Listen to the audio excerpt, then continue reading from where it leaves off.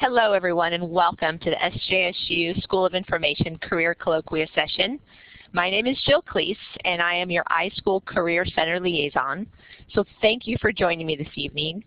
We have the great pleasure to have 3 teacher librarians representing different segments of teacher librarianship with us for a candid talk about what exactly teacher librarians do.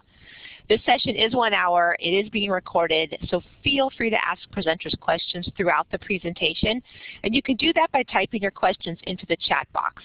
This particular session is going to be done a little bit differently, where we're going to have a moderator, and she will be asking the other presenters some questions. So I think it's fine to go ahead and type your questions into the chat box as we're going through the presentation. You're also welcome to share your comments on Twitter using the hashtag SJSUcolloquia.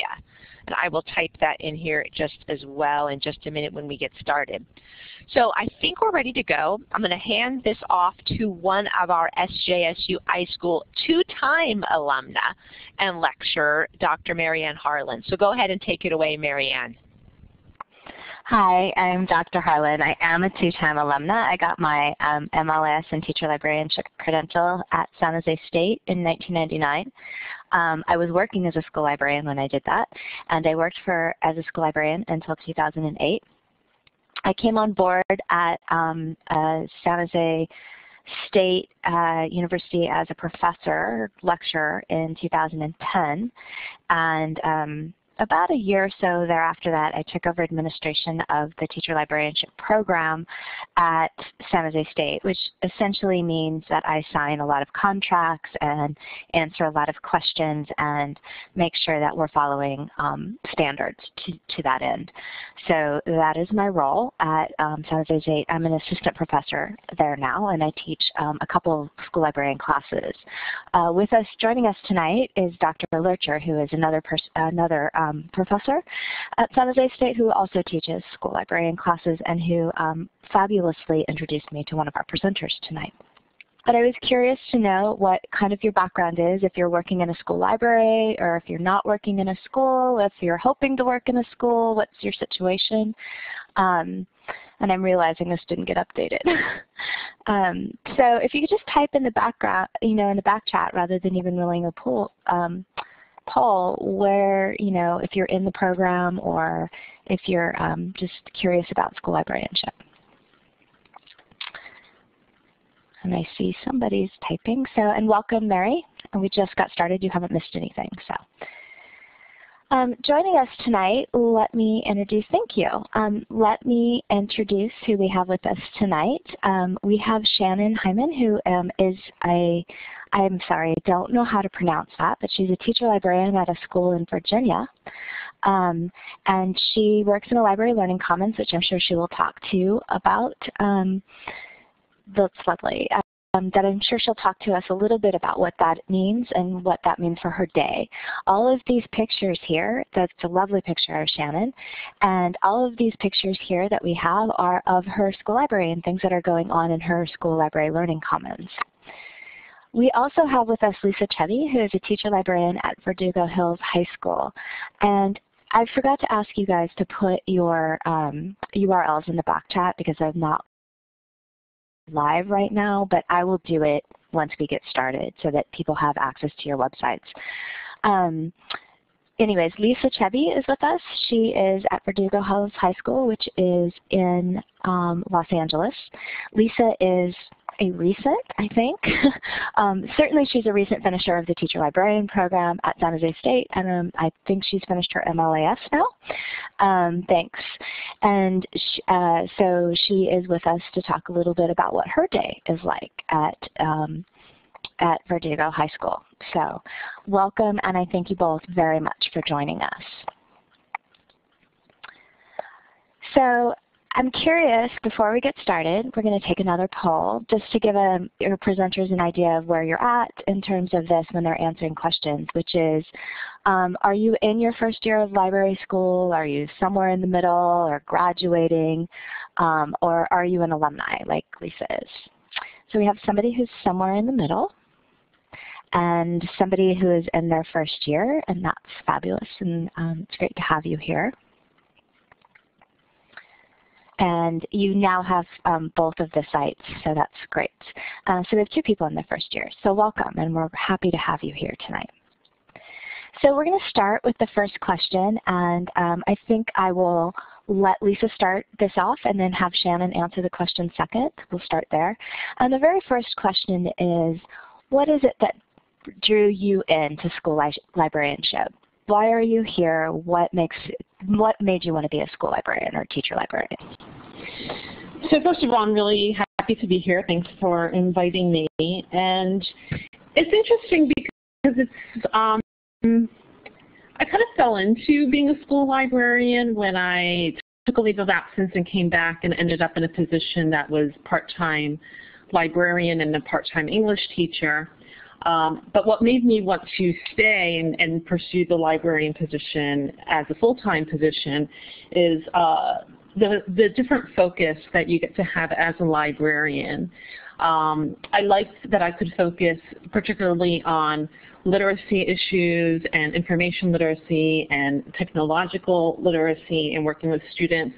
And I could do so in a way that felt a little bit freer because since I don't grade the students, then I could just really hone in on these skills that I saw was so lacking in so many of my students and something that I wish I had more time to focus on.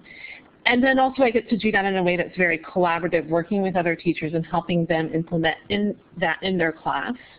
I also really liked sort of a variety of tasks that you get to do as librarians. So I've been teaching for almost 10 years at that point, and it was nice to just kind of have a little bit of a change of pace and be able to be involved in sort of more management, more professional development activities, and also just sort of curating programming for students to try to engage with them in different ways.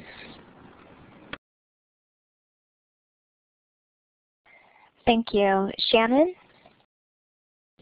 Hi everyone. I'm excited to be here as well, and thank you so much for welcoming me in to get to meet some of you and talk with you tonight. I really want to affirm what Lisa was just saying as well regarding wanting to join into librarianship in order to be able to collaborate. The collaborative nature was very attractive to me with other teachers, with other staff members.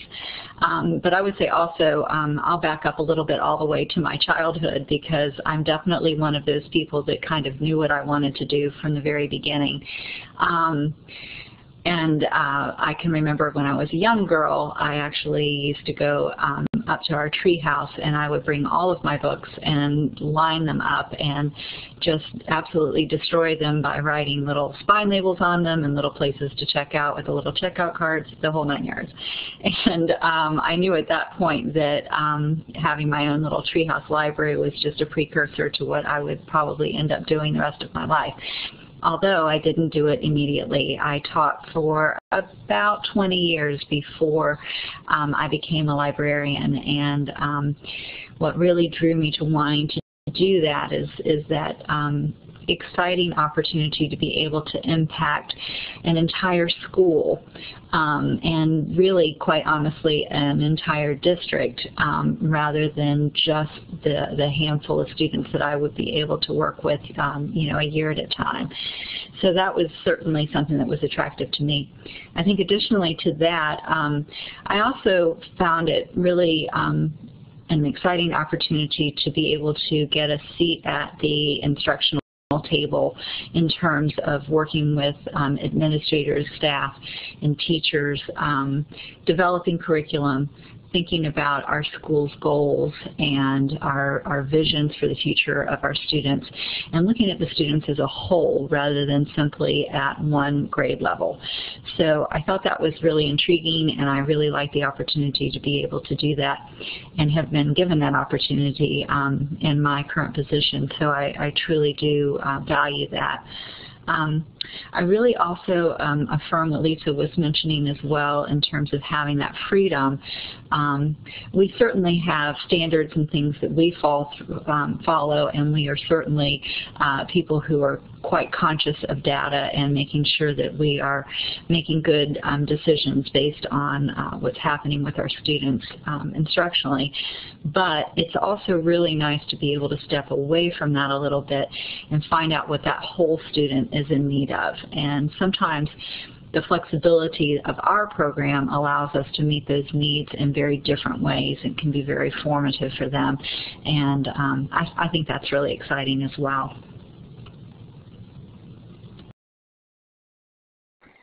Thank you. So a couple of sort of common themes that I want to highlight that came out of that is the notion of being able to be collaborative and impact the whole student, has sort of a holistic approach. And certainly that was one of the things that while it wasn't what drew me to librarianship, it was what made it my vocation. It was the thing that I was passionate about. So I can respect the fact that that is what you're talking about, that item of having a little bit more freedom and being able to look at a whole school and do the sort of collaborative approach to education that really you're allowed in the school library in ways that sometimes you're not in the classroom. So it's great to hear that sort of those themes emerge, and I can definitely echo and support them. So, Marianne? Yes. Oh, I just wanted to add something that Shannon said, that, it's nice to be able to have that seat at the instructional table, but still be a teacher also. It is distinct from an administrative position. So that's something else that I've also really liked about it, was that opportunity to have that, but still be among the teachers. Yeah, that's really important. And Jill asked a question in the back chat about when needing to be a teacher before moving into the role. And that is really dependent on your state. And then like everything in education, that means there's 50 different answers. It really depends on what state you're in. So in California, you have to have what I have taken to calling a base credential, which is a classroom teaching credential.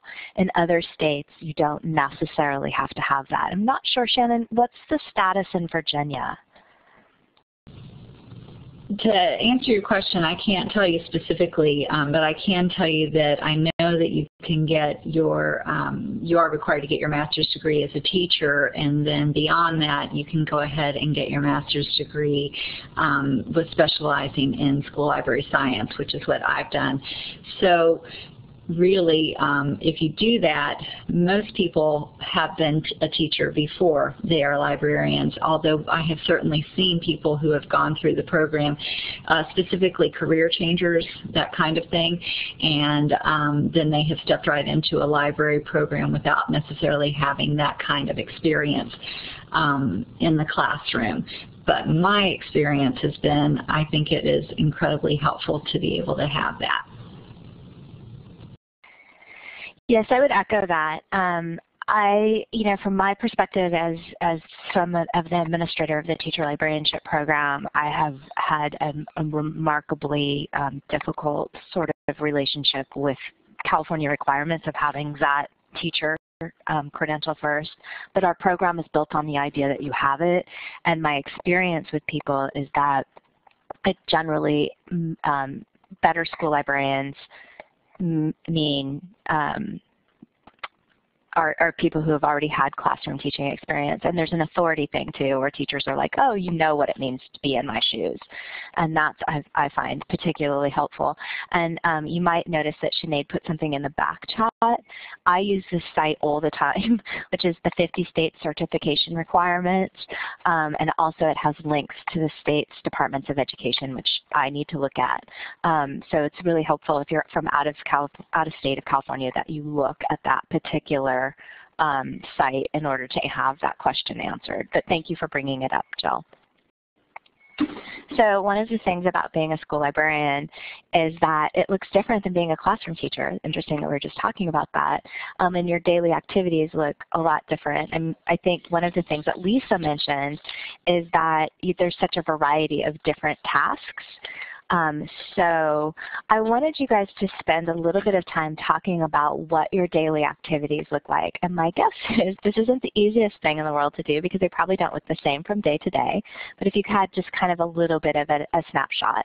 And Shannon, if we could start with you, because you're actually working in a library learning commons, which is slightly, kind of, I've heard, pretty remarkable and a little different.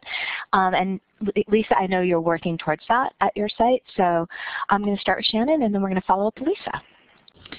Thank you. Yes, to start, I should also say I probably didn't mention this before. If you're wondering, my location right now, it's actually, I'm on the East Coast, so it's a little bit later here, and so I'm at home as opposed to some of you actually being in your workplaces. But I do also want to just mention that we were given a really unique opportunity in that we were able to open our school 3 years ago, and so I was pulled to do a oh, thank you. I just saw your information about the video. No problem. That sounds great. We had the opportunity to be able to open the school and basically design the school and develop the school and the culture from the ground up. And so in doing so, I was hired specifically because I knew where I wanted our program to go and kind of community we wanted to build. And it aligned perfectly with what our principal was thinking in terms of a culture of readers and the library learning commons kind of scenario that we wanted to do in our school. So with that in mind, our daily activities are busy, to say the least. I would say, I guess I want to ask first if you think, would you like for me to kind of go through what would typically happen in a day? Is that pretty much what you're asking me with this so that I can be a little more specific? Yeah, that's the direction I was going. Okay, great. Okay, great. All right. So, in a typical day, the first thing that would happen in our Library Learning Commons is open access checkouts, and that's pretty typical for most traditional libraries. Students are able to come in immediately and take care of any library business they have. Simultaneously, while that is happening, I am also working with a morning crew of students who fully produce a live morning show each day, using some pretty interesting and exciting technology in order to do that, including video switching, audio mixing, as well as laptop and DVD interaction, and live anchors as well as special guests. And that happens on a daily basis. And it is kind of frenetic, but it's really exciting to see. And we designed that program in order to be able to build skills in our students that they could continue to apply and use throughout their school careers and then beyond. So that happens first thing in the morning, literally at 7:20 in the morning, and we go live about 10 minutes later.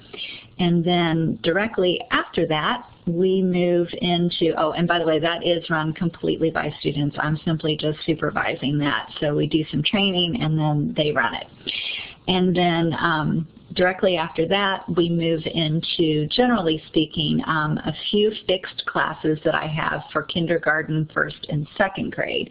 Those are done within our regular schedule so that we can allow our students some planning time, our teachers some planning time, and our students then come to me for about a 30-minute lesson, and if they're in grades kindergarten, first and second grade on a rotating basis. That again is pretty typical and for traditional type libraries. But in addition to that, what's happening simultaneously at that time are continued open access checkouts throughout the school, as well as an open maker space for our students. And I'll be happy to talk about that later if you would like, but that's been something that has been incredibly successful in our Library Learning Commons. Simultaneously to that happening as well, we have students that are coming in to research as well as to work in small groups. We have something we have called a cognitive coalition, which is pretty much staffed by parents who are volunteering to come in and work with small groups of students, and that's happening simultaneously. So that pretty much happens in the very early parts of our day, and then directly after that we are moving into what we would consider to be our flexibly planned schedule, which for the most part includes our 3rd, 4th, and 5th grade classes, but can also include our kindergarten, 1st, and 2nd grade classes as well, depending on what their needs are. So all of those classes are planned collaboratively and then co-taught with the teacher, and they are all determined at point of need. So whatever those teachers are needing, we plan that collaboratively and then co-teach it together. Most of our planning, to be quite honest with you, because we're super busy, is done in our pajamas, and that means we do it via our Google Drive that we all use, and so we're usually opening a doc and planning from that direction. So that's happening pretty much for the rest of the afternoon in terms of instruction in the Library Learning Commons. But again, simultaneously to that going on, we also have Makerspace happening and students rotating in and out using our Makerspace area, as well as students enjoying open access checkouts, as well as students researching and working in smaller groups depending on other support personnel that are working in the building. The space is used really to the fullest extent, and it is often changing and quite flexible. So meaning many of our shelving units are on wheels, and so it's not unusual to see that we would move actual furniture around in order to accommodate a specific event or a specific lesson that's being taught. So that's the kind of thing that would happen on a general instructional day. While that's going on in between time, I might also have consultations with specific teachers or grade levels, and I might also be working to help troubleshoot technology. We do have an instructional resource teacher, instructional technology resource teacher who comes to our school only once per week, and he actually shares 5 other schools. So that leaves pretty much the balance of a lot of kinds of technology troubleshooting and also training to a certain extent and integration to me. I see a question from David, or a point of David, to tell you about how we manage some of that movement in the Library Learning Commons, and that is a key. Everything is done very intentionally and very carefully planned in terms of movement in and out of our Library Learning Commons to control the chaos as best we can. One of the things that we use and have been very successful with are wristbands, and they're the wristbands that you probably have seen for things like Live Strong or other kind of inspirational saying type things, but we purchased them with our Library Learning Commons name on them, and we have green ones that our students use if they have any kind of library related business. So basically the way that works is at the beginning of each year I give each teacher a certain number of wristbands depending on the number of students they have in their classroom. As an example, if they have somewhere around 20 to 25 students in their classroom, they'll probably get about 4 wristbands per class. I do the same thing with our purple wristbands, which are intended for those students who will be using our Makerspace area. Basically what this does is it helps manage the number of students who are coming at any particular time. It also gives us a quick look when students come in the door of why they are there, first of all, and also it confirms that they have permission to be there.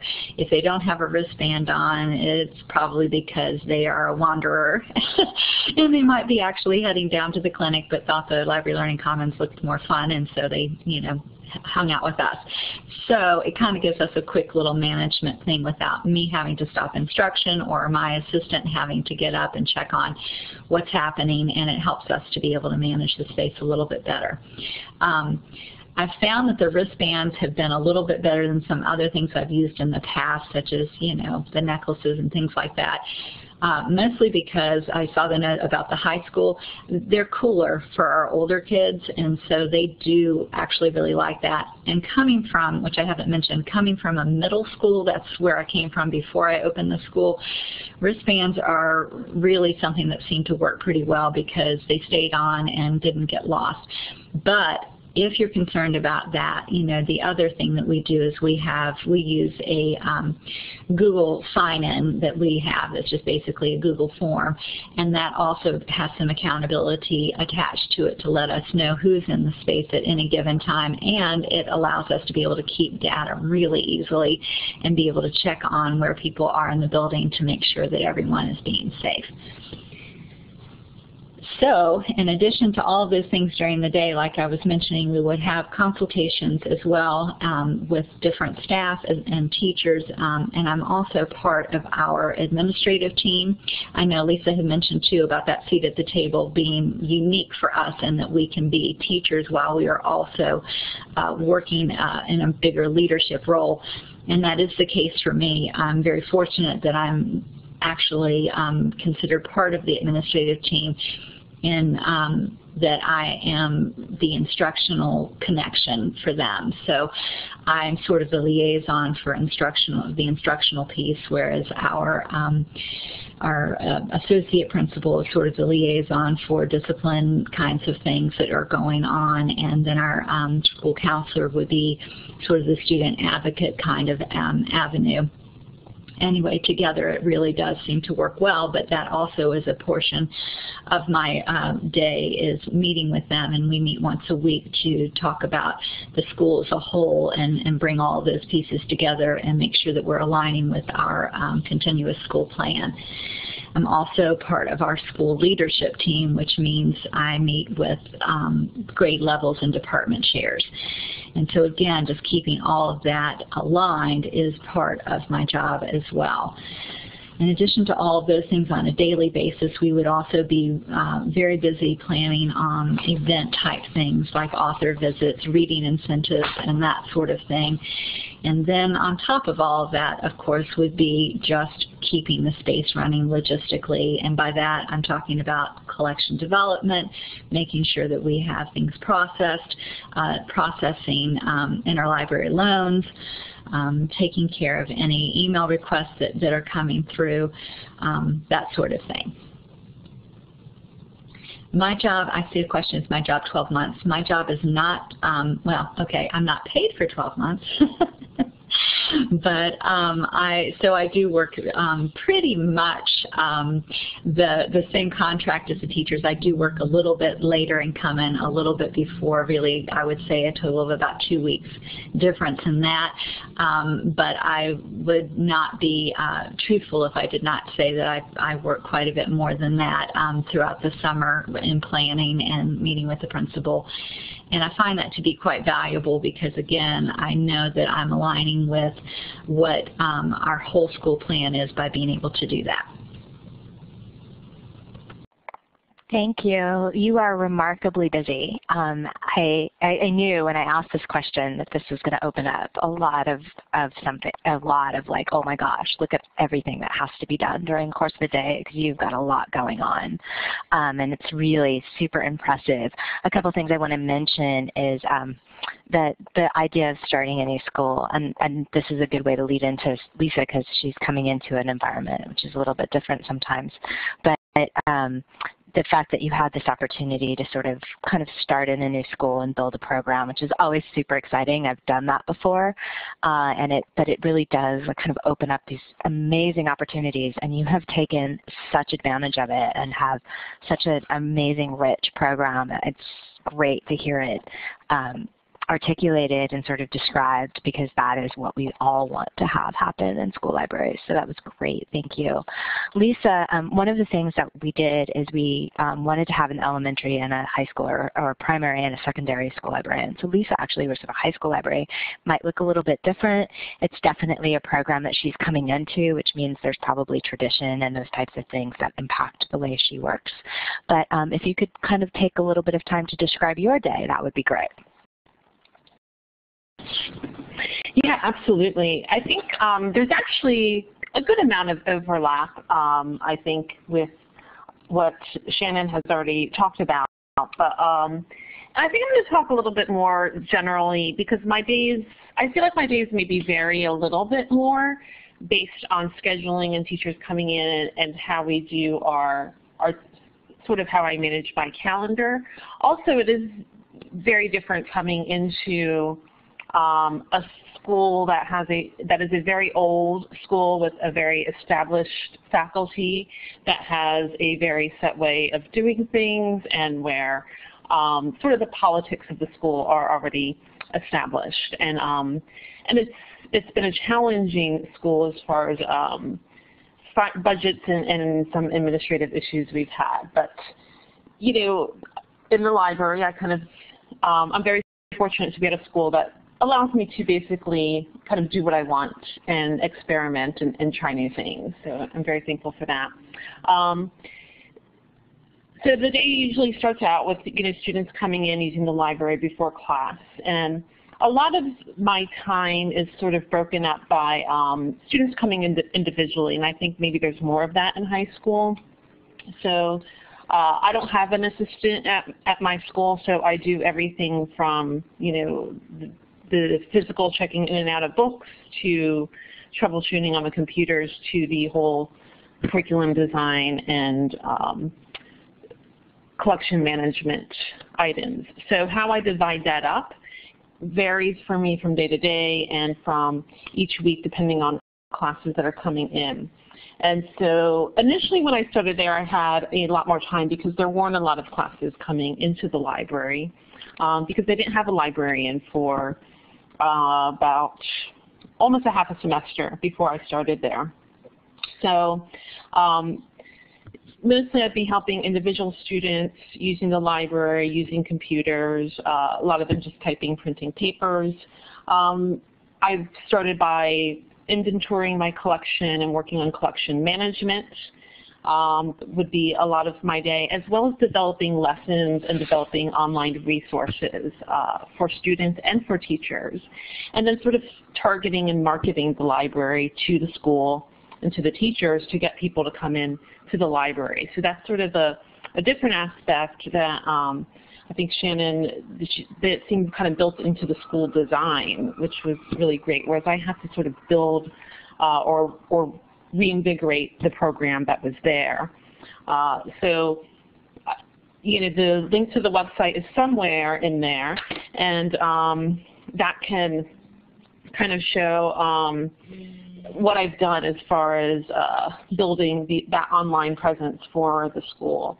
A lot of my work is really focused on getting the students ready for college level research, and so in recruiting teachers to come to the school or to come to the library, I was able to use those tools to go to the department meetings individually, and it took about a year and a half for me to kind of get a core group of teachers to come in on a regular basis to do research lessons and collaborate with me.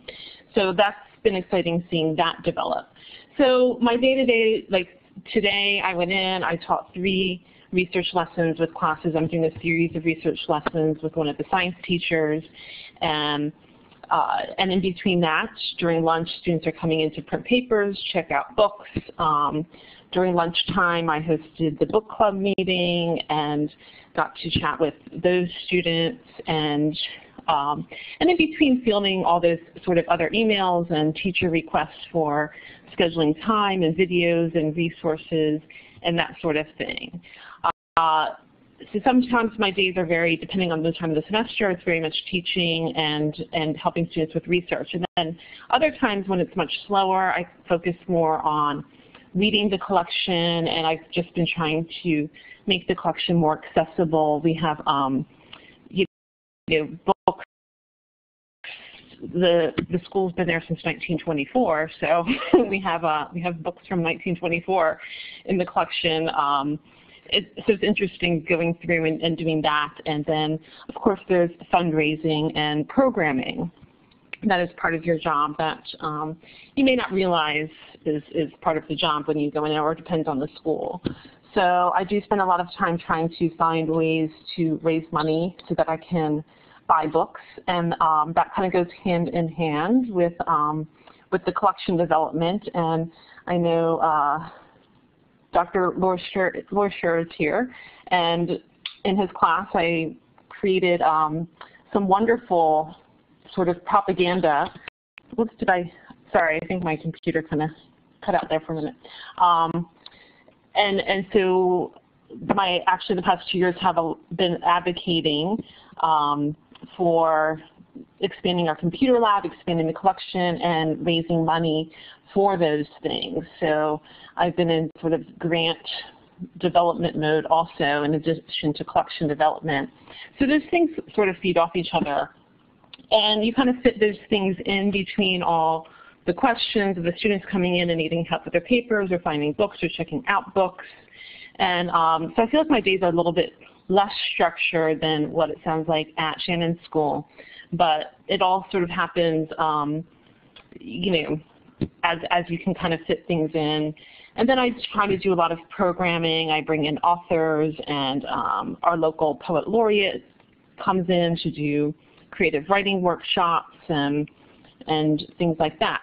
So that's, I think I've kind of touched on everything that I do throughout the day, and just continually developing those resources and trying to, right now still trying to build a program, a school-wide program of research and information literacy instruction. So I guess I'll open it up to questions at that point.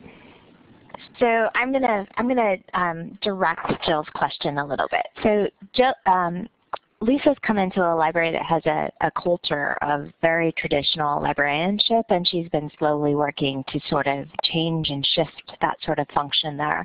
And a lot of what she's talked about is having to kind of reach out and do some advocacy and then the grant building. Because you got your MLIS, which not everybody does, in the teacher librarianship program at San José State, and which I highly, highly, highly, highly, highly recommend. Can you talk a little bit, Lisa, about the electives that you took that you think helped make you marketable beyond, the things that you were absolutely required to take? Oh, sure. I mean, first of all, I know the next question in this is something about what I wish I knew when I went into this. And my only answer is I wish I knew everything I learned in the iSchool program. I really started off not having any clue about librarianship. And so all the teacher librarian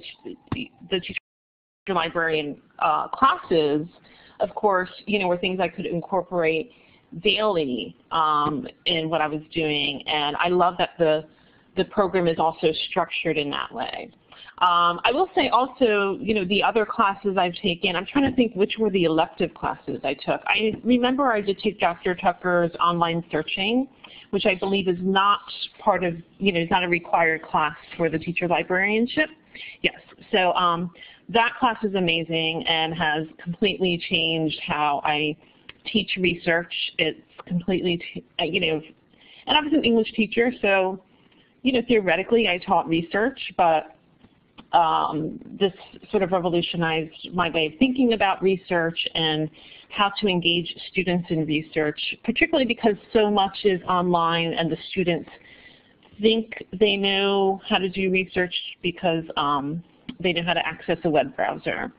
And so it's deepened my understanding of all of that. I also took a metadata class, which I found to really help me better understand sort of, again, the behind the scenes of what we're seeing. So much of our interaction with resources is through the computer, and so it helped me understand, again, how we find things, how we classify things,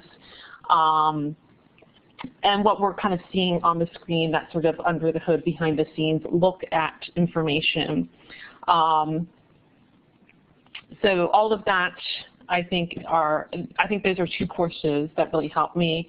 I'm trying to think as far as what other electives I took, but basically all the classes just really seem to fit together in ways that just always continue to push and inspire me to understand our job on a deeper level. And I think, like Shannon was saying before, you know, we go out there and we are advocates for this sort of higher level of rigor and the larger picture in education for our students, as well as what our faculty are trying to do. And that is a role that I didn't expect to have, but that I find I really love. And I find that I think I'm kind of good at it. So it just seems to be a good fit for me, and I really enjoy that a lot, and being able to work with everybody in that way and have that larger impact on a whole school. And as Shannon said, possibly, you know, a district, push the district to, again, be meeting those more rigorous standards and deeper understanding of what it is our students really need to be learning as far as technology and information literacy. And somebody has to be sort of the Lorax out there saying, this is what we need. and so now I'm getting a new computer lab. It's very exciting. Mary Ann, could I also add something to that as well? Yeah, and then I'm going to talk a little bit, I'm going to answer David's question, but go ahead. Oh, sure, yes. I just wanted to, again, I totally agree with everything that Lisa is saying about marketing yourself in all of those ways. One little layer of that I definitely want to make sure that your students and these other colleagues have considered and think about is, especially when you're walking into a new situation, whether it be like mine where we were building from the ground up, or like mine when I was working in a middle school environment in a school that had been established for 50 years. You know, both of those are very different kinds of environments, but one thing that I would definitely say is key to both of them is making that connection to your administrator and taking the time to research your school's goals and their continuous school plan, taking a look at your district's goals, looking to see what the mission statements are, and making sure that every single thing you're doing is aligning with that. That makes you indispensable and quite marketable within, not only for your administration, but also for your staff. And then again, likewise with your staff, taking a look at that curriculum, making sure that you're understanding where their needs are, taking a look at their data, see where the weaknesses are in the students, and know that at the same time they're knowing that, so that you can actually be a support to what they are doing and a team member, a co-teacher, rather than somebody on the side. It's very hard to break through some of those traditional thinking, traditional norms that are out there, and I know that's one of our questions too. But you know, it's very hard to do that without you taking the time to do the research ahead, making sure that you're aligning with those things. If you show that value of your alignment with everything that they need, what their stakes are, then they are much more likely to pull you alongside them and see your value in their needs as well. Thank you. It's funny, we just did this in one of my classes, this alignment between mission and vision and making and standards and what you're trying to do and aligning it with both the library and the school. It's just super important. Dr. Lurcher asked about your makerspace, and I do want to address that, but I'm very conscious of the time at this point. So what I would like to do is to hold that particular question until question 4, which is the thing about stereotypes. And then that way, if we run over, we can continue to record, but it's kind of at there. So I want to hold, I want to put a pin in that question, and I definitely want to come back to it, Shannon. But I am super conscious of time at the moment. I think one of the things that's important for all school librarians to consider when you come into the school library is what is it that brought you into the school library. So I wanted to ask this question about why are you interested in school libraries? Are you interested in helping kids explore their world? Frequently we hear it's B, that you're building a love of reading, although you may have heard from both of our presenters tonight that may shift as you get involved in what you're doing. Is it teaching academic research or building rigor like Lisa just talked about, or is there some other reason that you're interested in school librarianship? So I set a little poll up. You can either do it in the back chat the way we've been doing because there's so few of us to kind of keep an eye on it, or there's a little A, B, C, or D up at the top underneath your name, and you can drop that down and that'll give us poll numbers as well, and then we can see where people are at. But that was, I just wanted you guys to think through that because I think it's helpful in establishing, you know, what it is that's bringing you into the school library. In the interest of time, however, it's Shannon, that's interesting, that building a love of reading, because you do so much more than that. I'm going to move on. Yeah, thanks, Sinead. So this was a question. What did you wish you knew before you started? And let's go ahead and start with Lisa. Yeah, I think, you know, as I said, I sort of wish I already had the degree. I wasn't kind of, you know, and knew everything that I learned in high school before I started. I guess the only other thing is that I wish I thought of this option earlier, like maybe 20 years ago.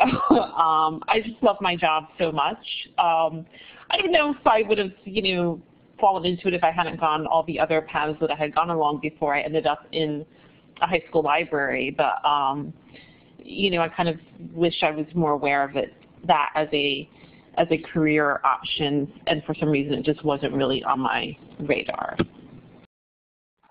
Thanks. I fell into it too, and I feel exactly the same way. Yeah, Jill mentioned in the back, if you've picked D, can you kind of clarify what other means? So Shannon, what do you wish, if you can think back, what do you wish you knew before you became a librarian? Well, I think I kind of agree with a lot of the things that Lisa has said as well. I have some funny things that I guess I wish I had kind of known before I had stepped into it, although I don't think there's any going back. I'm kind of like Lisa. I love what I do. I'm very passionate about what I do. But one thing that I didn't know before I started is that in this particular job, there's absolutely no closure. It's like shoveling while it's still snowing. I mean, it's just a constant amount of activity as well as a constant amount of change, and that's inherent of this position. I think you have to be open to it, but it's not something that I realized until I was already well into it. So I think that's one thing that might have been nice to know ahead, is that this kind of job is just an ongoing kind of thing. You just really don't get closure on really anything at all. The other thing that I would say too is just I think it might have been more helpful for me to have an idea of the scope of what I would be doing. I think my library program that I was in was an amazing program, and it certainly opened my eyes to what it is to be a librarian, or whatever. I'm not even sure what you guys use as the title. We're school librarians, and information specialist is our official title. But basically, I had no idea the scope of it until I stepped into that pool. And again, that is part of what I love about it. But I think I might have liked that a little bit more. The other thing I think when I was looking towards doing this, I think it would have been a faster transition for me had I already started thinking about looking at education sort of outside of the box, because that is, as Lisa mentioned before, one of the cool things about being a librarian is being able to look at things from a different perspective. And so I mention that because I think that that's been one of the valuable things I've learned along the way, is simply being able to see what is working well out in society and figuring out how you can hack that to see what that looks like in a school and how that can benefit your community inside the school. So I think that's one thing I would say. The other thing I would say, having been, again, in a school that was 50 years old and then moving to one that was brand new, I'm glad that having had that experience, I knew that I would want to, when given the opportunity to buy new furniture and books and that sort of thing, I would want to do that with flexibility in mind, making sure that I could use as much as I could, you know, in a lot of different ways. So Shannon, you're alluding to a couple of things that's going to lead us right into this question, which is what myth would you like to bust? And it also comes back to the question that David asked about your makerspace, right? Because it's a little, and the fact that you call yourself a Library Learning Commons, it's a little different. So could you talk a little bit about this, in particular the second point that you just made about thinking about education outside the box? Sure. I think, first of all, I'll just tell you my Mythbuster things that are definitely sort of my pet peeves, but very quickly, one that I would really like to bust is when people say that it is my library. It makes me just cringe, because that is the exact opposite of what I see and envision as a Library Learning Commons.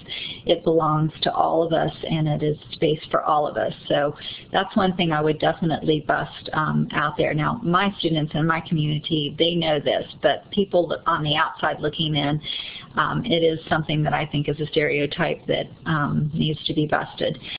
Also, the one of librarians read all day. We wish we got to read all day. That's all I can say about that. But that's definitely a myth. We do not have that luxury. The other thing I would say is that I would definitely want to bust that idea of libraries are quiet places to consume information, and that's where I'm going to jump right into this discussion about maker spaces, because we do have certain areas in our Library Learning Commons that are quiet and are better for students to be able to concentrate and relax and sort of decompress a bit.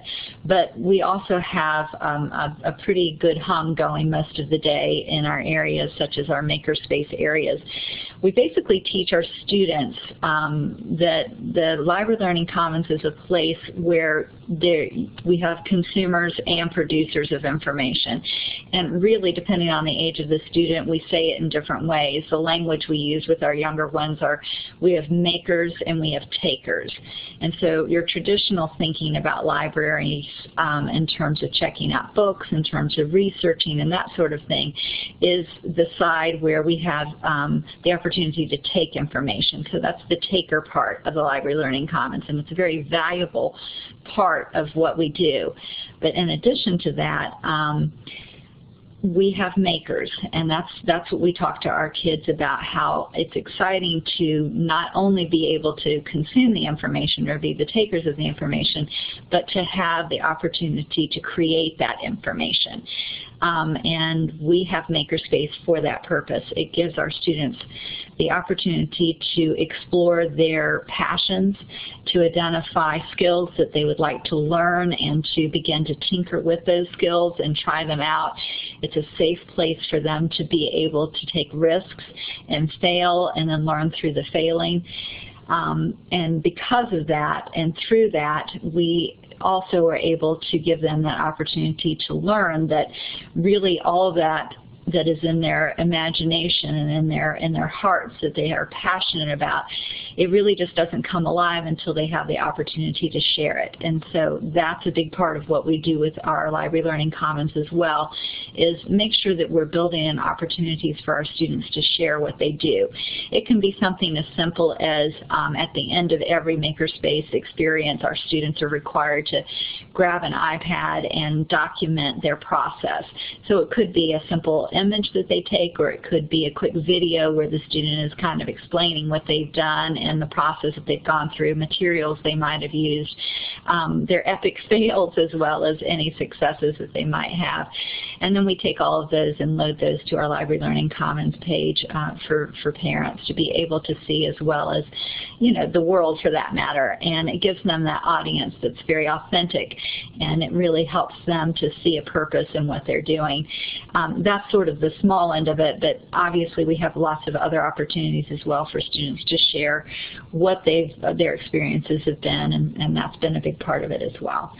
The last stereotype I would love to bust, though, is this picture, that we all look like that, even though she's kind of cute. I just want to say I don't think that's true.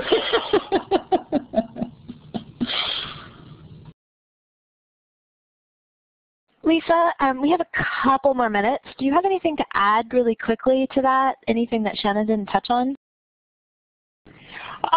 I think she covered a lot of, you know, I think the typical myths. I think for me in the high school, there's this idea that, like, you know, my only job is to sit there and check books in and out, and people just, and I didn't either, you know, have no idea sort of the scope of what it takes to manage and develop a collection and really have a thriving library program, and that building of curriculum across disciplines, and you know, the work as of being an advocate for the students and for the faculty, in you know, in that sense.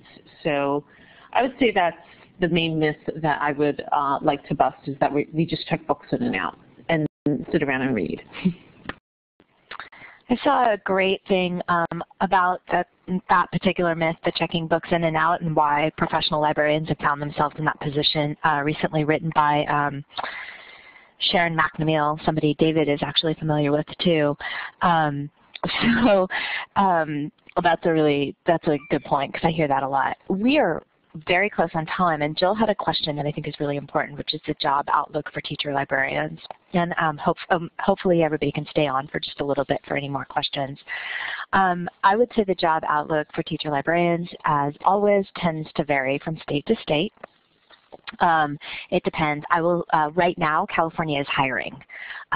We're having a hard time filling positions in California. It's become an actual issue where we've seen a couple of school districts cut the position because they can't fill it, although, to be honest, they're not being very creative about how they want to fill that position. They just want somebody who's already got a credential.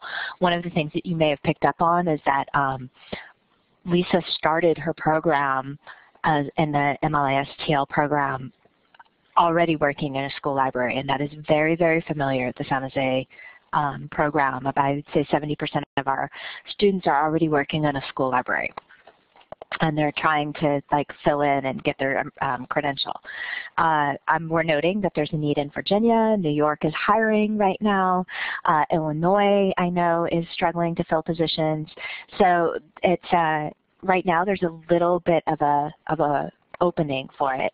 A lot of this has to do with the ways we market our role.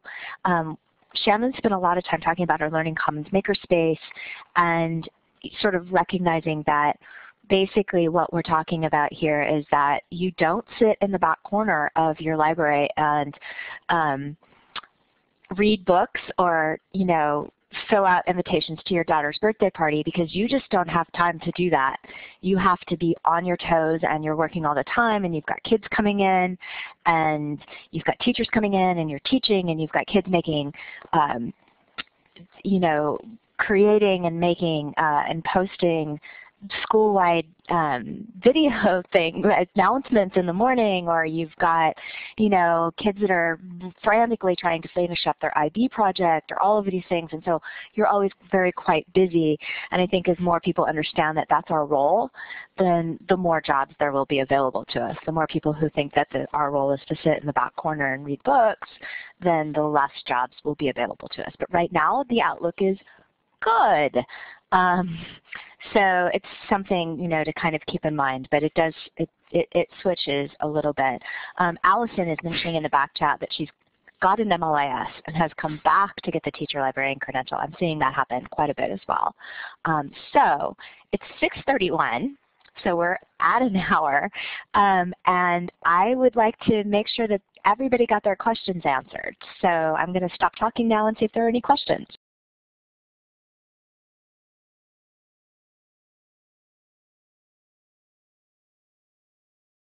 I want to thank both of you. I know it's late for you, Shannon. It's 9:30. And Lisa, I know you're probably like, oh, I'd like to have dinner sometime soon. But thank you very much, both of you, for coming in and talking about what it is you do every day. It showed such a wide variety and how spectacular this job can be, because it really looks different in every place, in every way, and every day. So thank you so much.